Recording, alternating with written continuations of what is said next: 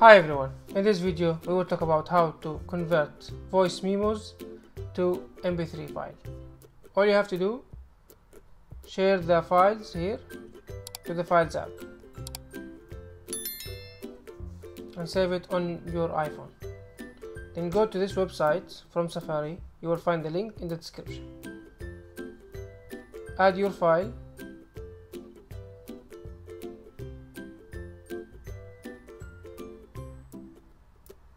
As you can see, M4A. So start converting.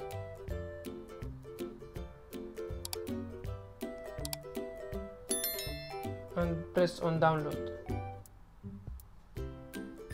Then you will find your files, MP3 file, in the Files app in the download section. So now you can share it to your friends or to any website or application you want. All the links in the description. See you in the next video. Thank you for watching. Don't forget to subscribe to support us.